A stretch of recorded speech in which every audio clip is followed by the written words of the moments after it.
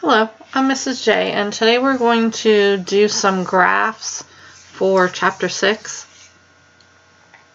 So if this was a set of points on a test, and I put them in order, or a quiz, whichever, probably a test, 50 points, I have them numerically in order so it was easier to count values.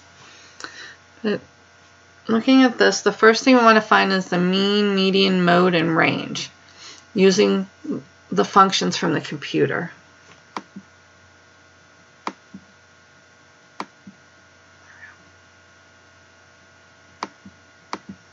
Okay.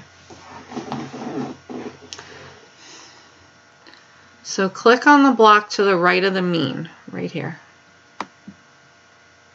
And then you go up to f of x up here, and you type equals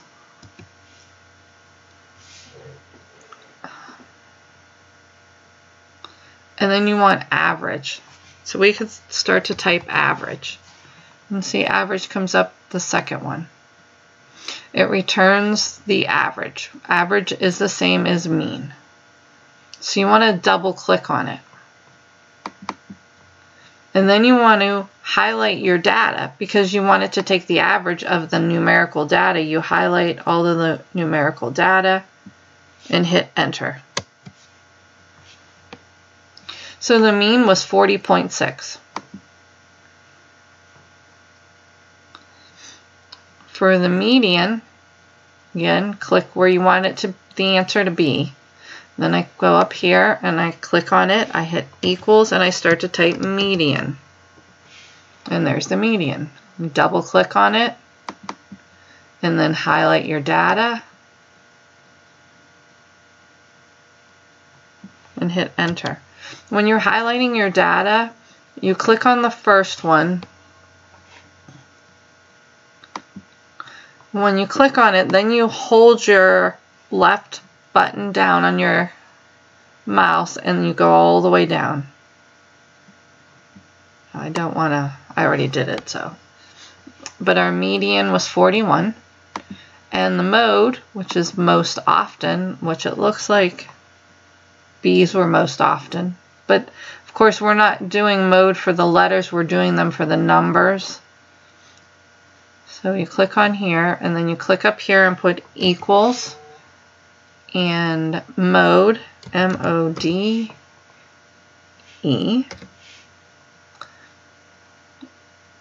Now this one's if you have more than one thing. We only have one thing number, so we want single. This one was what was used in an older Excel file. But now there's more than one, but I want single. Highlight all my values. Whoops, went way too far.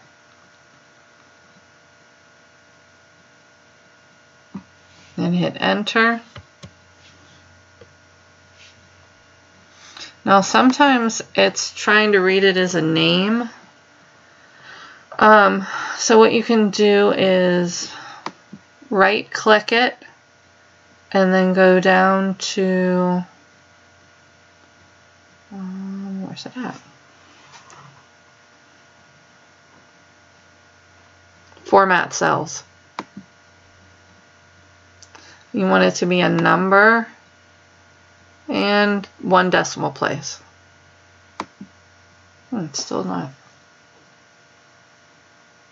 Oh, let's just double check. I might have highlighted the P. Let's go back. So we click here, we type equals and type mode, and it comes up right here. So I double click it, and then I highlight my numbers right there, hit enter, and there it is. I don't know. I must not have highlighted it right the first time. Range is a little bit different because it's your largest and your smallest. Notice I put for the range you have to use formulas and subtract them. And so we want to use equals, and we want the largest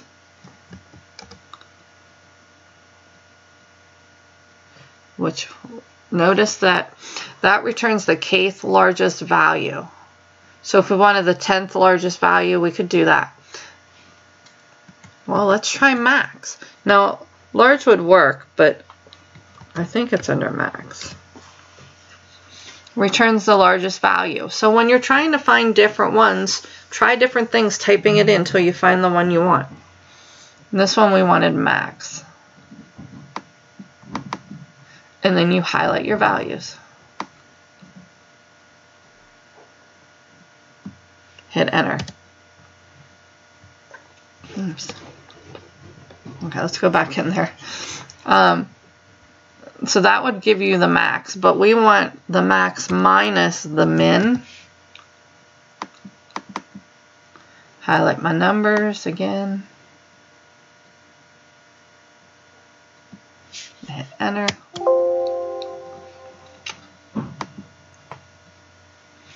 I don't know what that meant. Max minus min. Oh, I think it's because I didn't put that parenthesis.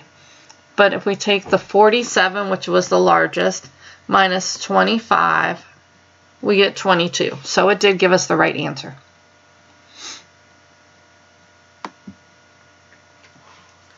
So that's all of this first part. To find mean, median, and mode, you use those formulas. To make a bar graph, now for a bar graph, remember that is the qualitative data, which is the letter grades. Fill in the frequency table. So you have to make a frequency table when you're making the bar graphs. To fill in the frequency table, you count how many A's, B's, C's, and so on. So there was 1, 2, 4, 5, 6, 7, 8, 9. 9 A's. B's. 1, 2, 3, 4, 5, 6, 7, 8, 9, 10, 11, 12, 13, 14.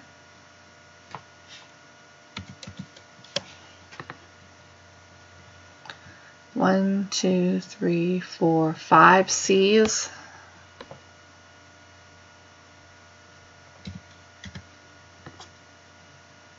Three D's. And 1 F. So I just counted how many there were of each. Then, so that was filling this out right here. Then we highlight that table, click Insert, and click Bar Graph. So we highlight this. Whoops. Insert at the top. And then see all the different graphs? Well, we want the bar graph. And there it is.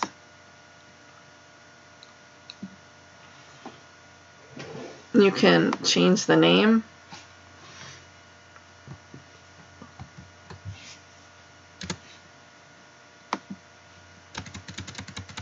Delete it. And then put grades on exam. And it shows the letter grades.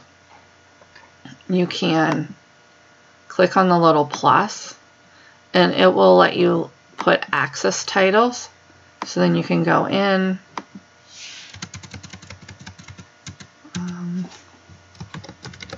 letter grade,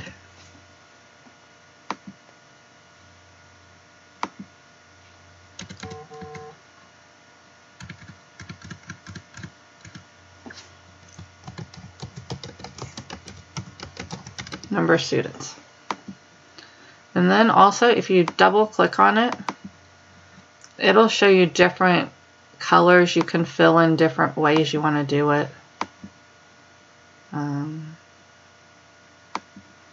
Pick a texture.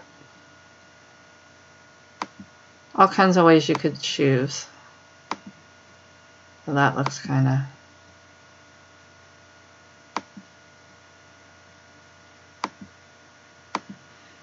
But it'll let you choose your patterns. What else? You do want to make sure you have a title and label your axes when you do your project. But this would be our bar graph.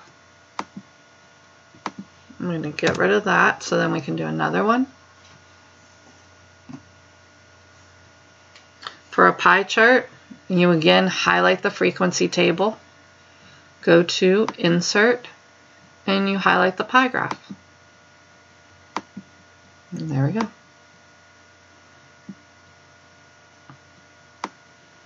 And it shows the A, B, C, D, F. Now you want to make sure you put the percents on it, so you want to double click it. Let me move this over some. See up on top, this one has percents, but you can find more like that. Like this. That's a nice one. But there's a lot of different ways, and you can change your colors. And then you'd make your label.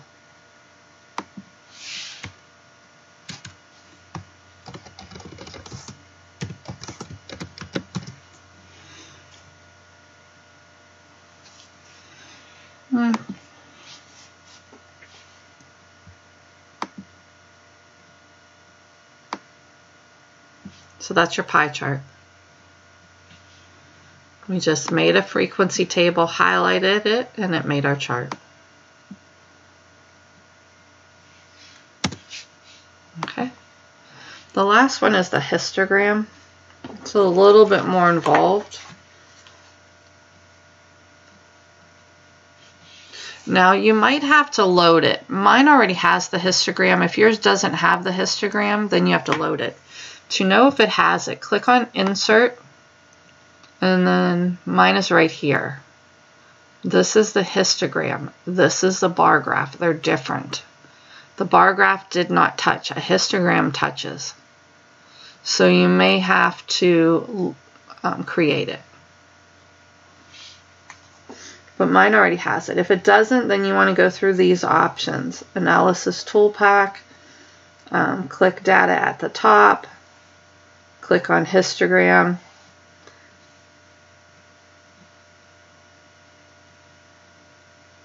and then we can make our histogram. Now, the new one, I think it makes the bin automatically. So click Input Range and Insert Quantitative Data. Okay, so if we go and highlight our data, and then it's on Insert Histogram, it will make it for you. Now if you don't like the range of values it's making here, then you could use a bin instead.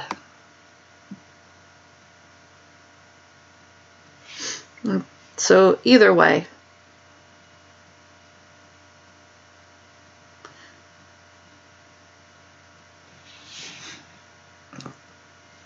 there's a histogram. For your data, you probably wouldn't use bins. I liked this bin because it's the A's, the B's, the C's.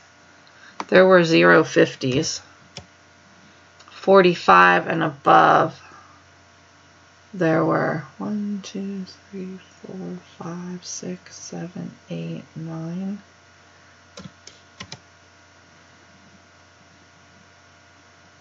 Oh. 40s or B's. Oh yeah, 14. 35 would be a C. 30 would be a D. And there was one F. So then you can do this instead and click on your histogram.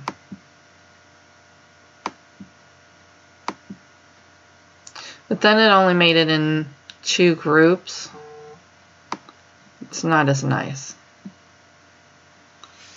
So they've changed it a little since then. You don't really need the bin. You can just make the histogram. So you just highlight your data, go to Insert and Histogram, and this graph will come up. And just like before, you can do your titles. You can click on here, double click it, and then the different colors and stuff come up.